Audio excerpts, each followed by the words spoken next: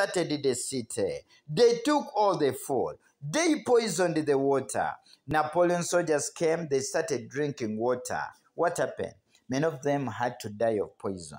Those who survived had to pass via river Naima to escape. Many of them had to fall in the river.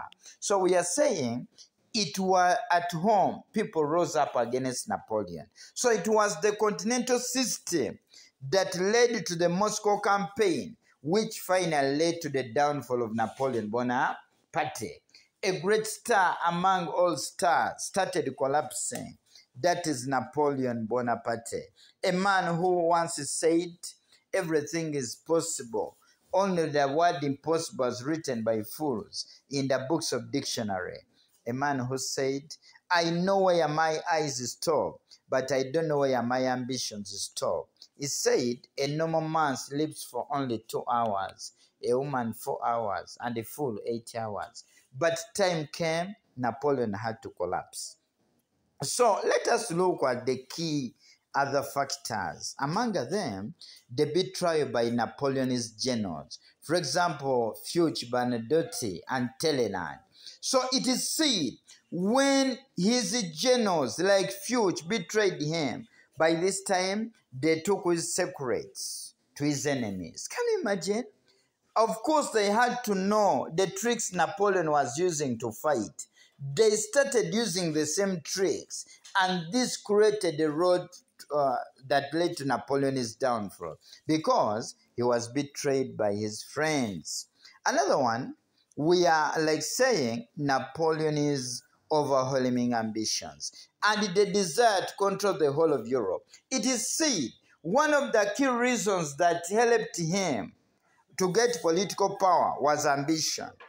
Being ambitious is not bad, but by this time, Napoleon is overwhelming ambitions. He wanted to achieve so many things in life. So since he wanted to achieve so many things in life, it is this that led to his downfall. So it was a question of Napoleon's overwhelming ambitions that led to Napoleon's downfall. Since he was very ambitious, time came. He made uncalculated strategies, and by this time, he had it collapse. Then, emulation of Napoleon's military tactics by his enemies. It is said, time came, his enemies started emulating his military tactics. As they started emulating his military tactics, it is this that engineered his collapse and downfall, because they started using the tactics against him, and time came, he had it collapse. Then the rise of nationalism in Europe against Napoleon's foreign policy. It is said those countries where France had influence started developing love for their countries. They started rising up and challenging Napoleon. So the rise of nationalism in Europe led to Napoleon's downfall. Where we believe in this kind of arrangement, the love for one's country made many countries to start challenging Napoleon, and this engineered his downfall. Then the desire for liberal reforms in France. Another key aspect that led to Napoleon's downfall was the desire for liberal reforms in France. The French wanted liberalism. They wanted democracy, and Napoleon was becoming a dictator. So by this time, the desire for liberal reforms made many French to rise up against Napoleon, and this led to his downfall.